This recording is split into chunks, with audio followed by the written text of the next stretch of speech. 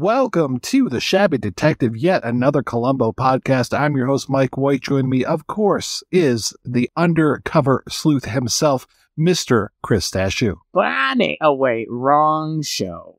Wrong show right after. Second time around for Mr. James Gregory. Let's hear from Mr. James Gregory, everybody. I think this is his last appearance on Columbo. I think we need to give a Luger alert in this show, in this moment. It's Luger. Luger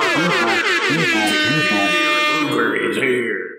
We are here to talk about Columbo. You are here to listen to us talk about Columbo as we talk about the third episode of the second season, The Most Crucial Game. It's not chess, it's football. This one directed by Jeremy Kagan, written by John T. Dugan, starring Robert Culp. He's back and he's mad. He's really mad. We also have Dean Stockwell in here as the victim. This episode dropped on November 5th, 1972. Blissful, 70 minutes long. We are not padding things out at all with this one. This is very tight. Let's get going here. And we've got the return of the one and only Val Avery, who we saw as the guy who was renting boats in, kind of ironic, I think it was also John Dugan that wrote the Dead Weight episode. And that was the first time we saw Val Avery. This time he's back as a private detective, but we're going to see a lot of Val Avery as we go along here. Great face. And you notice he's just hanging out with Peter Falk like crazy. I have a feeling that these guys were really good friends. And what an episode, huh? I want to hear your thoughts about this one because I've read the books. They're kind of all over the place as far as, is this a good episode or not? I want to hear what Chris Dashew thinks of The Most Crucial Game. I like that Columbo knew that there was fresh water in the pool immediately. That moment is just, okay. Look, the last episode, The Greenhouse Jungle, we had a lot of quibbles with it, namely Ray Milland just being at one note, one level the entire time. I mean, Robert Culp is kind of at one level the entire time in this episode, but in a kind of endearing way, because Robert Culp just plays an asshole so well. Chris, why did Robert Culp kill Dean Stockwell? Because he got in his way, man. I guess. Is that right? Dean Stockwell owns the team, and so Robert Culp wants to own the team that Dean Stockwell owns, so he kills him. But that's not how that works. You don't this isn't like not fucking Prince Charles and fucking any of that. Like, oh, Prince Harry would become the king if King Charles now died. Like, that's not how this works. If Dean Stockwell died, it would probably get auctioned up. And I don't think Paul Hanlon has enough money to scrape together to buy the team. So he's killing Dean Stockwell to kill him. Like he just wants to kill him. I guess. I think Dean Stockwell is playing a pretty generic asshole rich person, but he's an asshole who owns a sports team. Why is being the general manager not good enough? I guess that's the question that you're asking. I can tell why he wouldn't like Dean Stockwell, who's this kind of like layabout.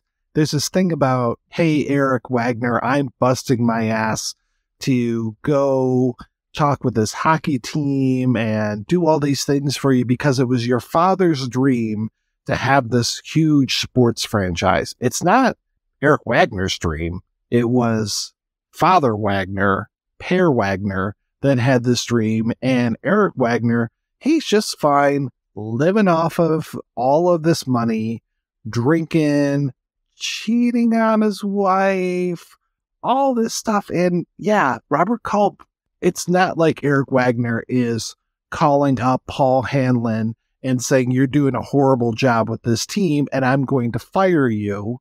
I mean, that's Paul Hanlon calling up Coach Rizzo saying, what are you doing? You're playing the wrong people, blah, blah, blah. I'm the general manager. I know everything better than you. And I know that phone call at the beginning is to set up the alibi. I know that is him saying, you suck and I need to see you at halftime and you better come up here. So that way, you know, you've seen me at halftime. There's no way I could have left this game gone over to Eric's house and murdered him with a piece of ice in a pool, which I think is a great way of killing this guy. Is just the rest of it doesn't really hold together for me. Oh, is there a Clint Eastwood movie where the assassin is using an ice bullet?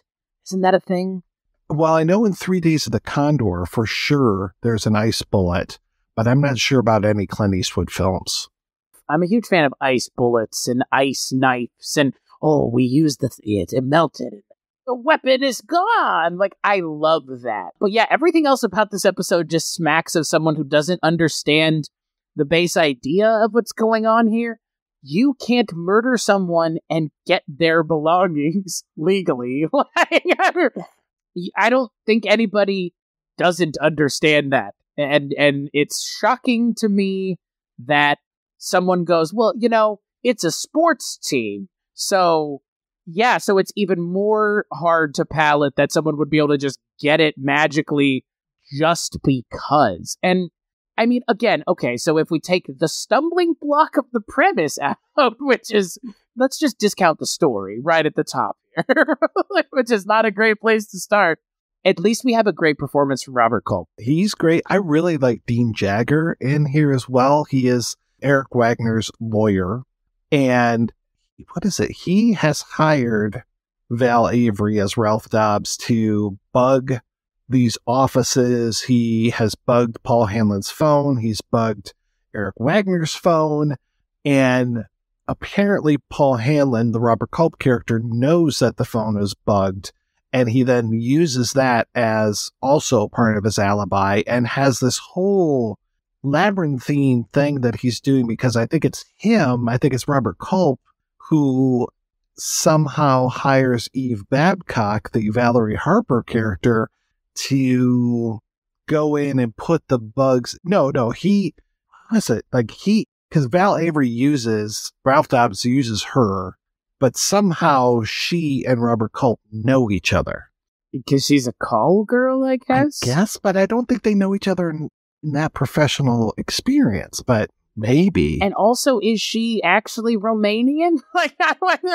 Wait, now you notice we haven't mentioned Peter Falk. Peter Falk kind of gets lost in this episode. A little bit. I don't remember it being a particularly interesting Columbo episode of Columbo the character. But this episode does give us one of the best Columbo moments ever, hands down, full stop. You don't mind if I ask you a personal question, do you? No. What'd you pay for those shoes? I think about $60. I stepped into some water yesterday. I ruined mine. You don't know where I could get a pair that looks like that for around 16 or 17. 16 or 17. Sorry, I don't really at the time. What is the deal with the shoes?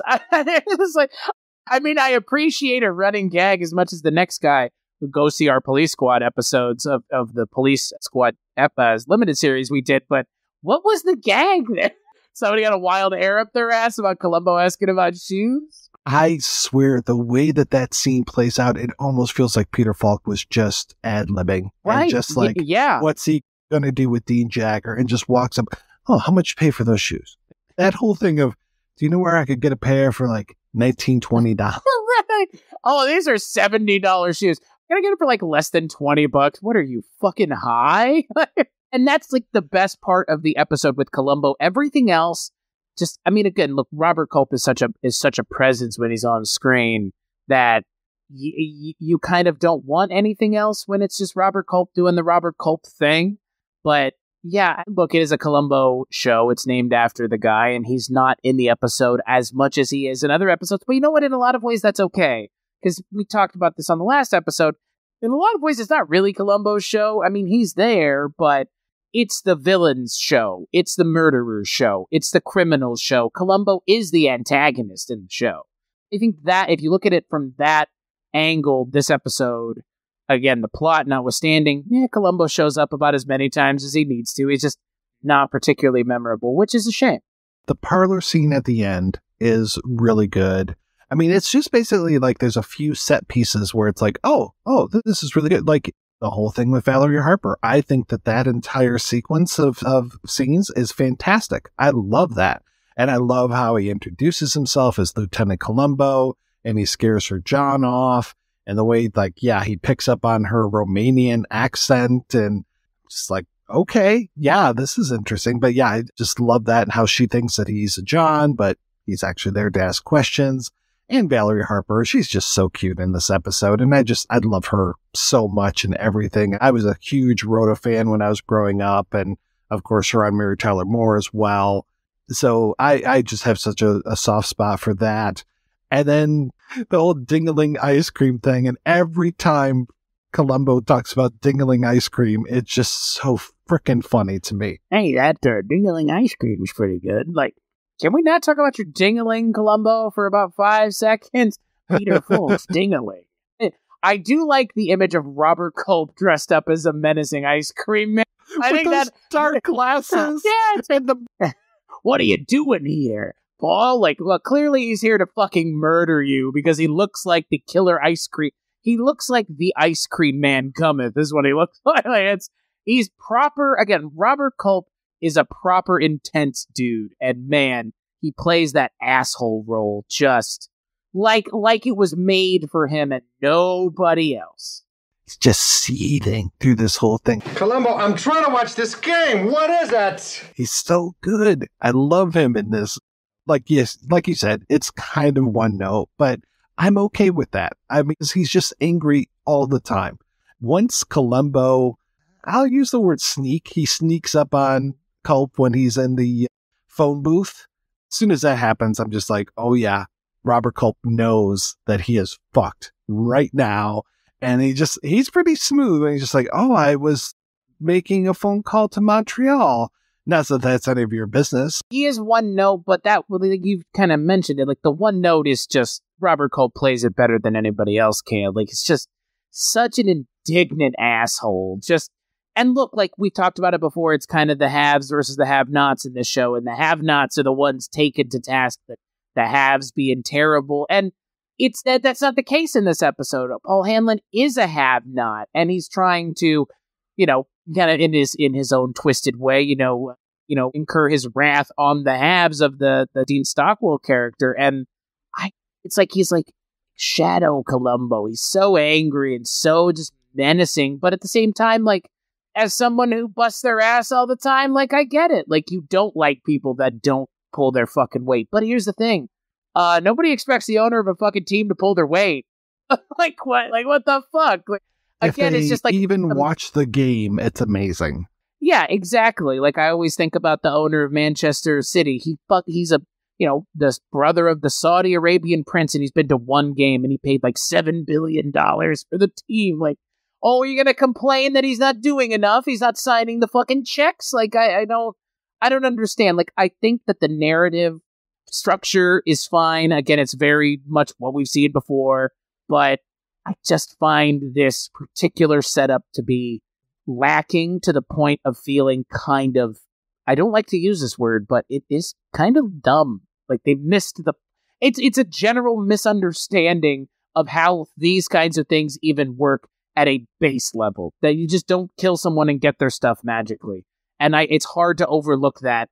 But at the same time, Robert Culp, I think, does enough for me to go, yeah, this is an okay Columbo episode. It's better than Greenhouse Jungle. That's for sure. Well, it's very interesting that the writer also wrote one of my other least favorites, which is Dead Weight. I have to say, I like this one a lot better than Dead Weight, but, it's not a solid episode. There are great little moments, the whole thing with the way that the bugs and the phones interfere with the radio. I mean, I talk about how technology plays such a part of Columbo, and here we have so many things. We've got the whole thing with the radio making a noise when the phone is being used. We've got the tapes and all of this stuff with the tape. And then I like that you have the rhyme of Dingling ice cream going with the dingling from the anniversary clock, and that's the missing piece. And I love when Columbo has that, eureka moment when the cuckoo clock goes off, and I'm just like, yep, you got it, Columbo. It's not what's there, it's what's missing. And I love that so much. It's the whole cart before the horse thing. And I think that it's a shame that twist, the way this is found out, the how catch 'em. It's a shame that it's in this episode because it is a really good one and it's a really subtle one. And when you realize where it's going, it's like you said, you're just like, oh man, that's so good. Reinforced throughout the episode, the jingle and the use of like auditory cues and the whole James Gregory thing with the, here's my alibi, because it was call me at 5:30. If you had literally said any other time, it would have been fine. Is it 5:45? Well, maybe, they don't know. I mean, you don't know, but I mean, if you had said any time that maybe that clock's not chiming, you'd be fine. But again, I like that it's just, something you wouldn't necessarily think about. And Columbo being with all those cuckoo clocks, sure, okay, maybe a little heavy-handed, but maybe it's like beating us over the head with subtlety. The subtlety hammer, folks. One goes off, another clock goes off, another, you hear like he was watching TV, Big Ben is on the TV.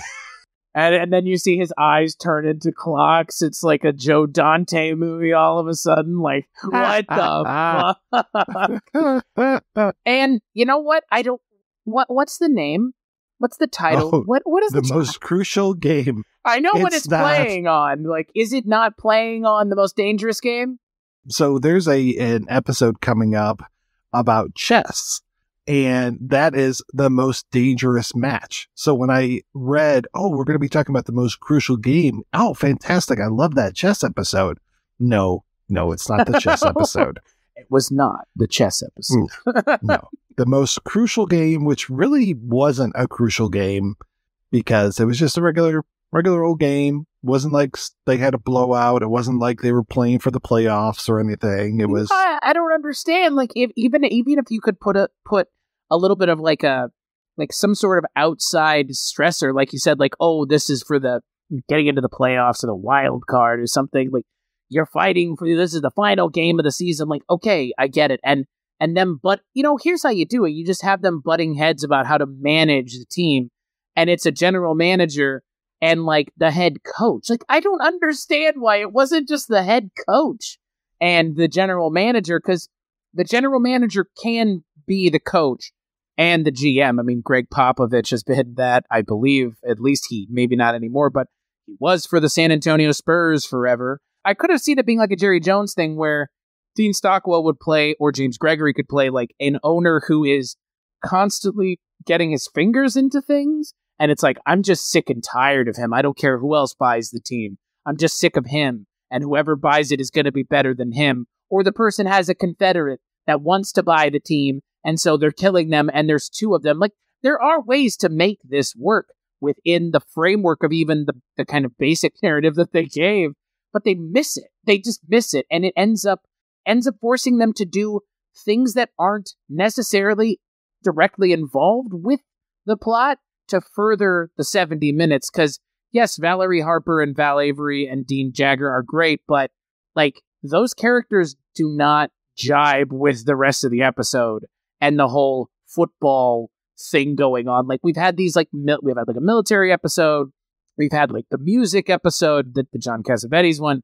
This could have been the football one, and instead they were like, nah, the football thing's actually not important other than the title and other than the literal reason one character's murdering another. But they had so many other directions they could have gone with the same group of people and just make it, or, maybe Valerie Harper plays like cheerleader that, again, like there's plenty of things to do. It's just, they like made every wrong choice is what it feels like. Like after the initial setup, they made every wrong choice. We are talking about a football team, and who has guest spots in here? Harold Hairston, Jim McMillan, fucking Pat Riley of Lakers fame, Pat Riley, Flynn Robinson. I understand, and I read like the behind the scenes as to why these 4 basketball players are in this episode. Oh, hey, we have this opportunity and let's get these guys in here.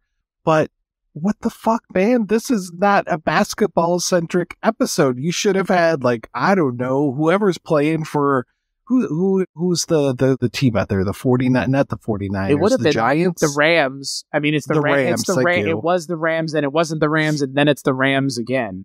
And they're the Los Angeles Rockets. Right. So you get four football players to show up at some point, and then you play out. You make sure that they are in the same shots as Columbo, because the sight of little Peter Falk with these huge basketball players is really freaking funny. The sight of little Peter Falk with these huge football players probably would have been even funnier. I don't want to judge the show based on this premise of this episode alone, but the show really does kind of come down to the premises of each episode and how engaging they are, because they are changing every episode. It's always something new. This show is Monster of the Week show. There is no overarching storyline like there would be now if they made the show. So you do have to judge each and every one by the narrative construct that it creates for itself, and then it sets Columbo inside, like a fucking terrarium almost. Like, it's just, every time they're just changing something just a little bit more and then setting Columbo into it. And this time, it like we said, it has this opportunity to be, again, like all the rich people that are involved in the sports world. And maybe that is an episode that they do at some point. I mean, do they ever come back to the sports world with Columbo? I mean, I mentioned the chess episode, big time sports there. That guy sticking a butt plug up his butt to vibrate would agree with us. Oh my God. Yeah, I forgot about that guy. He just really wanted to win at chess, Mike. At all costs. Maybe in the reboot, the later episodes, the ABC episodes there were, but I'm not thinking of anything sports related other than chess when it comes to these early episodes. Not even like a golf episode? There's definitely a weightlifter. There's a guy who really is all about like exercise. It just feels like part and parcel with like rich people. Rich people own things that people like us can't. I know this is going to shock everybody, but we're not rich. That we can't own. Again, like, that's my point. Like, Robert Culp can't fucking buy the team like any more than I could. Like, and it's, what the fuck, guys? Like, come on, do 5 minutes worth of research, please. Because and you mentioned the Columbo books kind of being all over the place, and I feel like some of it may come down to your ability to overlook the stupidity of the setup. Because if you can overlook kind of how hinky the setup is, Robert Culp is still fantastic, and he's such a force when he's on like screen opposite Columbo that, again, like, I get why they cast him so many times in this show, because he's fantastic in this menacing dickhead rich guy, or I guess businessman role is probably a better way of putting it. And if memory serves, he comes back for a third time. I almost feel like I'm speaking out of turn about that. I now need to look up and make sure that he was... Is he? Okay. Yeah, he plays Inspector Brimmer. Actually, he comes back 2 more times. It says he has 4 credits on Columbo through 1990. Okay, so he'll come back in like the 89-90 season. Interesting. Okay. But he wasn't a big pal of Peter Falk, though, right? Yeah, I know for sure which one he was in. Yeah, and we're going to like that. That's season 3 when he comes back for Double Exposure. I don't think that he and Falk were good friends beforehand, but I imagine they got along if he's coming back 3 times, 4 times, and especially to come back like in the later stuff, because that was, more Falk controlled. The one that was getting me was the plainclothesman who's there when Columbo is basically ignoring the crime scene other than the fresh water. And we'll talk about the fresh water in a second here, because I know you brought it up already, but we need to talk more about it. There's the guy who just basically has like one big close-up, and he's the guy who's just in a suit, and he looks almost maybe like a little bit Native American or something. He just like comes up and he's just like, "Hey, I'm Inspector so-and-so," or like whatever his name is. And he's another one of Falk's Cassavetes connections. He was in A Woman Under the Influence and Shadows. So it's just like, oh, okay. Just throw this guy a bone, because he never comes back. I was wondering about that. They like make a point of introducing him and then like nothing. He'll be back 2 more times in Columbo. Oh, I take it back. He was in Blueprint for Murder, the one with Forrest Tucker. Then he's in this one, and then he'll be back in season 5, Identity Crisis. So we've missed his first appearance. Really made a major impression on us. I like that the conversation is about Nepo babies and nobody talks about actors who are just like being cast because they're friends with people. But like, I ain't got no problem with it. It just cracks me up because like this show is like replete with that. Like just so many of these like random people that are like, hey, you're Peter Falk's pal, right? You want like one SAG minimum? Yeah, because Val Avery, I mean, he's going to come back a ton. And I want to say Dean Stockwell's also going to come back. So he must have gotten along with Falk as well. I'm a fan of anyone who got along with Peter Falk because he seems like a hard guy to get along with. I love Dean Stockwell so much. I just wish he had more to do in this episode. I mean, come on, Dr. Yue, you can't go wrong with this guy. No, I'm with you. I love Dean Stockwell. He comes back though, right? So he comes back in a more substantial role. So it's a very young, unnecessary role for Dean Stockwell. They really don't have him do anything other than look surprised when Robert Culp shows up to kill him with a giant chunk of ice. And can you see why I was comparing him to Bradford Dillman? They both have that kind of unkempt look about themselves, and they're basically just two useless characters that are just there to be killed. Yeah, no, totally. But at least Bradford Dillman doesn't get killed by a chunk of ice. That is the fucking goofiest thing about this episode is Columbo tasting the water next to the pool. And knowing that it's fresh water. Well, why would he taste it? I know. It's so strange. It's like those cops that do the whole tasting of the cocaine or the heroin, and it's just like, you wouldn't really do that. Like in real life, cops don't just go up and lick their pinky and stuff it into a bag of white powder and then taste it. I mean, you could just be murdered so easily with that. What is it? What does they say in Goodfellas? Night, asshole. That's what I think of. That guy, that fucking tasting the cocaine. Yeah, like I don't understand. It's so goofy. Like we've saved it because it's so good. Like it's the part of the episode where we've seen it before. We've talked about it before, and it bears repeating. They have these moments where Columbo acts outside of the reality of the show, and he knows he's on a show, so he has to do that thing. And it's like, first off, the water wouldn't even be there; it would have been dried already because that's not how water works. Secondly, the fact that it's him tasting the water and being like, fresh water. That's what the boys in the lab are for. Right, exactly. But I don't know. That is just, I like that it was a chunk of ice, but that's about it. That's about it. It's just, again, the episode makes some wrong turns in some very key places that just kind of make it feel like maybe a second or third pass. Like the first draft is the first draft for a reason. Not everybody's David Foster Wallace. Like, oh, it's one draft and that's it. Like, not this time, guys.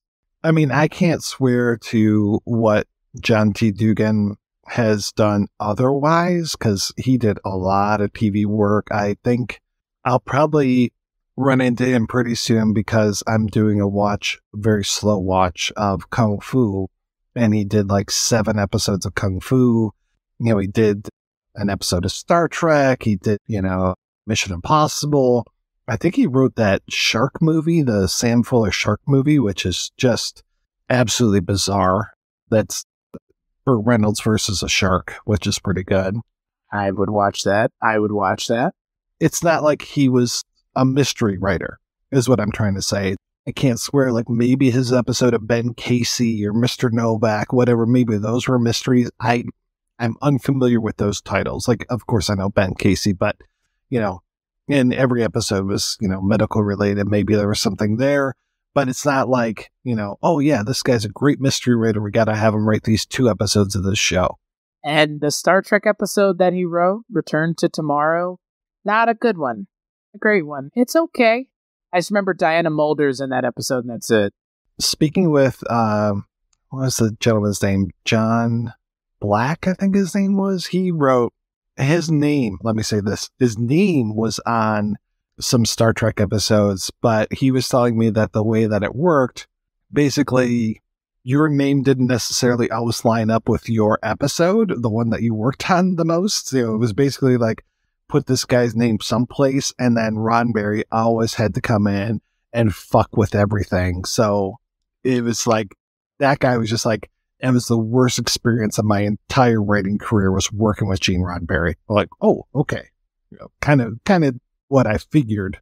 You know what they say, though? An eccentric knows what he wants, and an eccentric gets what he wants. So, I mean, hey, we have Star Trek. Gene Roddenberry can be as weird as he wants to be and as overbearing as he wants. And I'm right there still in 2023, watching Picard, watching Brave New Worlds or Strange New Worlds, watching Discovery. Yeah, and you know what? I would extend the same response to someone like Peter Falk. He is an actor in the mold of an actor with a capital. He's the kind of actor that, like, it's not that I don't think they exist anymore in Hollywood, but I think they do a very good job of keeping the raps on them being pains in the asses. Because I think it negatively affects their image in the public, and I don't think any actor wants to be seen as hard to work with. By directors, that's one thing, but by the public, I think it's different. Peter Falk is obviously the centerpiece of this show, but he was clearly hard to work with, but he clearly also got what he wanted, not all the time, so... Well, let me just say that, for folks listening, if you don't want to watch this episode, if you haven't seen this episode, just do yourself a favor and watch the final bit of it, because it is such a masterclass to see Falk and Culp going against each other. And Falk, when he's doing the whole thing with his finger by his mouth and like pointing upwards and just kind of doing this like nervous tick type thing. And then when he keeps pointing out when Robert Culp will turn down the radio versus turn off the radio. And I love when he turns off the radio. It's like, see, you did it again. You know, you did the same thing the first time I came in here. Last Sunday. I guess that's what started me wondering. I did what? You turned the radio down, but not quite off. When I told you that Eric Wagner was dead. It's all right. I do the same thing. You know, when I'm listening to the game and my wife interrupts, I can't help myself. I want to hear that game, and I don't care how important the interruption. Your wife has my sympathy. However, when I told you about the fresh water on the decking, when I told you that Eric Wagner might have been murdered, you know what you did? Turn the radio completely off. Well, I thought I struck a chord or something. No, Columbo, you struck out. Now, will you please go find somebody else to pester? Peter Falk and Robert Culp are so evenly matched as antagonists towards one another. We always kind of talk about the way these episodes end, and some of them, like Ross Martin episode, right? This is similar to this one, right? Where there is no coda. Like, it ends, and it's like, and I gotcha. The end. Well, they have those like series of back and forth of their close-ups and then cut to that tape player winding out. I'm just like, oh, that's so nice. It has a fantastic like last 10 minutes. The last 10 minutes are really good because, again, Robert Culp and Peter Falk together in the same scene, they're gonna be fireworks, and there are, and they're really good together. It's just too bad everything else leading up to that doesn't back that up, because that I wish that the twist at the end was more earned. It felt more earned because it's a good one, and that scene between the two of them is almost, I think, might be one of the best back and forths we've seen on this show. The one thing that I really wish had happened in this episode was that little girl who got stiffed for ice cream, that she was the one that brought Culp down. It's like, Mister, and then like, I remember that son of a bitch. I was actually kind of surprised that she didn't come back, because oftentimes they're showing us these things to pay them off at the end. I mean, that little girl was trying to take down Cassavetes. Robert Culp as the ice cream man is just, he just looks pretty menacing, even with wearing that goofy little paper hat. So there are glimmers of fun. I think this is a better episode than Greenhouse Jungle. I think it hangs together better. I think it's a more entertaining episode, but I would say it has similar problems. The setup needs to be a lot stronger than this to carry through for the rest of the episode. Hey, Chris, we are in luck. I recently spoke with director Jeremy Kagan all about his 1978 feature film, The Big Fix. And while we were chatting, I asked him a few questions about Columbo, so get ready for, it's just a few minutes here, but an interview with Jeremy Kagan all about his time at Columbo, and we'll come back with that right after these brief messages. Could you tell me about shooting The Most Crucial Game? This was, I think it's the second season of Columbo, or maybe the end of the first. I'm not quite sure which. I got this opportunity. This is my third professional job. One of the things that was sort of bizarre was they told us that you had 10 days to make these. I was the only person in the history of making of this movie, these movies, the Columbo, that actually did it in 10 days. Because I thought that's all you had. I didn't know you could go over. I'm telling you 10 days to make something, you make it in 10 days. But one of the things that was fabulous, it was coming from sort of a film school orientation. I designed a whole bunch of shots that the professional filmmakers didn't quite know how to do them. And I suggested, well, because like, for example, a dolly shot. And I said, well, we'll put let's get just a wheelchair. What? A wheelchair. We'll put you into the camera in a wheelchair and we'll push the wheelchair. I'd never done anything like that before because they had dollies, all these cranes and all the rest. But, when you're in film school, a wheelchair is your dolly if you can move it at all. I still remember the guy who was the cameraman, sort of like, just his face was kind of lighting up because it was all sort of new and fresh. And I also remember how innocent and naive I was. Peter Falk, who I later became friends with because John Cassavetes became one of my mentors. Peter was having financial issues with the studio. And I didn't know anything about this. And because the show was such a hit, I think, wanted more money. And so all of a sudden on day 4 or 5 or 6, he isn't coming out of his trailer. And I don't know what's going on. So I go over, knock on the trailer, and says, Peter, are you all right? And Peter opens the door, and he looks at me, and he realizes I have no idea what's going on, that all I care about is making good a film as we could. And this smile creeps on his face, and he says, I'll be in the set in a couple minutes. And, he was there, just playing, which was, I guess not knowing the rules and the game and just caring about, how much fun we can all have and how we can make something good was sort of my attitude toward that. So it was, I do remember the experience, and we did things like you could never do now. I remember there was a moment when the villain in this character, I decided he was going to get in this ice cream truck and escape. We actually got on a freeway and we sort of stole the shot. You could have never done that now. It's impossible. But now times change. Yeah, Robert Culp, one of the best Columbo villains, and that guy just seethes the whole time. Yeah, what a fabulous guy. And I remember he was reading these books about what would now be called AI stuff. He was totally into sort of the future of technologies. So in between takes, I'd watch him looking at these books that were quite dense about where we were going to head, and looks like he was right. Are you part of the casting process, or is that already set before you even step on to the soundstage? It's a good question, and the process has changed over the years. Obviously, Peter was there. Culp, I'm pretty sure Universal had already asked him to do it. I don't think I had anything to do with that. But all the other cast, all the other characters in the piece, those were regular casting sessions. And I believe very, very firmly that, in fact, the director needs to be the person who is going to sort of make the final decisions in terms of who's going to be in the cast, because the one responsibility the director has that nobody else has on a filmmaking set is to help the actors give the best performances they can give. There's nobody else there.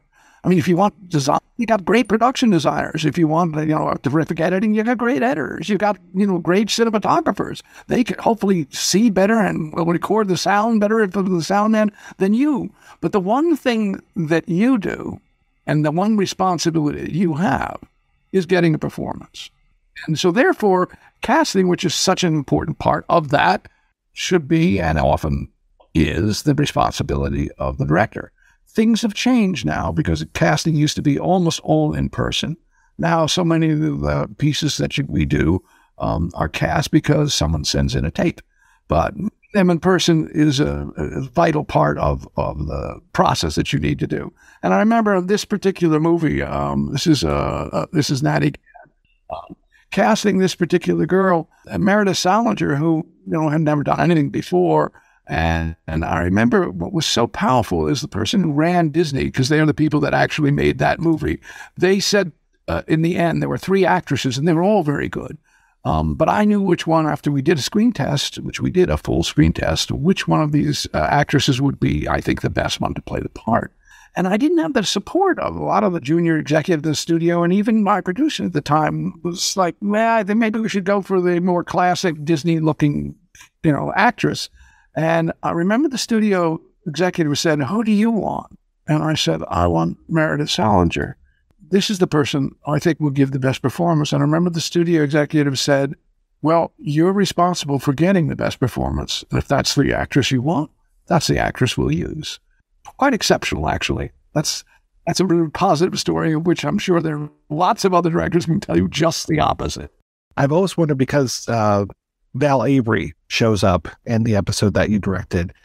And that's pure because I knew Val through John Cassavetes. Okay, because I know like he shows up in a bunch of Columbo episodes, and I wasn't sure if that was just like kind of, hey, do me a favor, or what it was.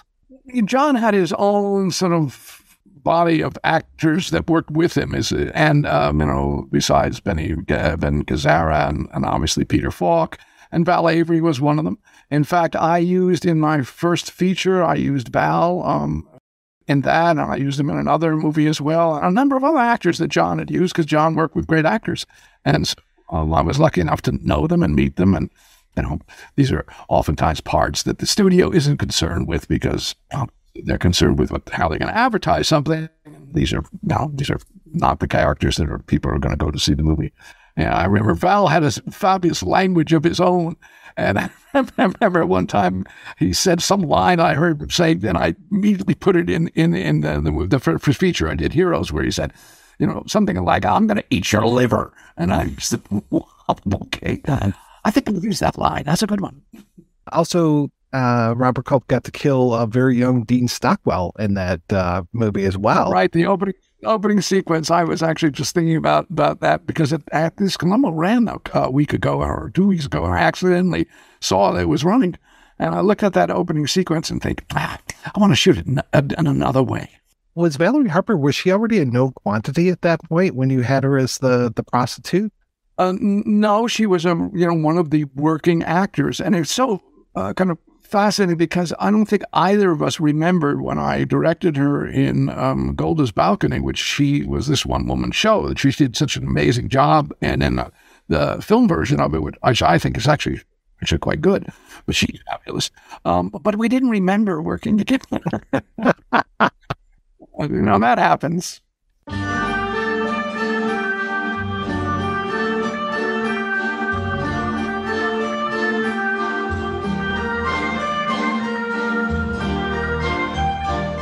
Well, Chris, next episode, Columbo goes to the UK. Ba, ba, ba, ba, ba, ba, ba, ba, ba. Wow, we're already here? Like, he's already traveling overseas? Man, this show must have been immensely popular. Oh, wait, it was. Oh, wait, it was. Yes, we were talking about Dagger of the Mind, so we're going to have a lot of, Macbeth references, the Scottish play. We can't talk about it. Apparently, it's okay to talk about it on podcasts, but if we were in the theater right now, we'd be prepared for, some bad times. Ian McKellen does not mention the name of that. I won't say it. So, okay, whatever. I mean, I get it. The superstition is superstition, but we can say it. You're right. But until then, Chris, what is happening in your world, sir? The same thing that's always happening, trying to take over the world. Through the way of your audio repositories known as your ears. I guess there's a suppository. WeirdingWayMedia.com is where you can go to hear all the things that I work on and all the other cool folks over there. 80s TV Ladies, Filmentries, Twisted and Uncorked. The list could go on and I could go on, but I'm not going to because I'm going to kick it to Mike and ask him, where could people find you when you're not here hosting this show? Guess what? Same place, WeirdingWayMedia.com. That's the place where you can go to find all these other shows that we work on. You got your Barney Miller, you got your Night Gallery. We still have some episodes out there of Dreams for Sale, the Twilight Zone 85 podcast. That's still rolling along, which is fantastic. And then, you got us talking about Columbo here every month. If you just happen to stumble onto this episode, going back, listen to the previous ones. We got some interviews. We might have some interviews coming up here pretty soon as well. So some good times. And until then, I want to encourage people to go on over to wherever they download this from and give us a little rating, review, maybe share it with your friends. Put on one of those many Columbo groups over on Facebook. We'd love to get the word out. Who would they cast as Columbo now? They're not asking that all the time. Those are our friends over at the Kolchak Facebook. The Kolchak Facebook page ended up being a lot more entertaining for the wrong reasons. The Columbo people are a lot more chill. I appreciate that. And they're not even picking up on Poker Face, which I'm really surprised that they haven't either started to rip that one apart or said, oh, wow, Natasha Lyonne is doing what Mike and Chris said all those months ago, and she's basically playing Columbo. Yeah, I haven't personally watched it yet, but I have heard nothing but good things, which bodes well for more of it. So, hey, there need to be more female detective shows out there because it's been a space more or less dominated by men in the medium of TV of this era, that they're kind of doing their own version of this era of detective things. So, right on, man. Yeah, watch that show. I've heard good things. It's really good. And by the way, the Orpheus Syndrome, which is the 8th episode of the first season, there are so many Columboisms. I mean, she is really falcon it up in there. Gosh, I'm sorry. You know what? I feel really intrusive here. Maybe I shouldn't have come. Highly recommended if you like the one and only Columbo. There's a new player in town, folks. And if you've got to like Columbo, that's why you're here.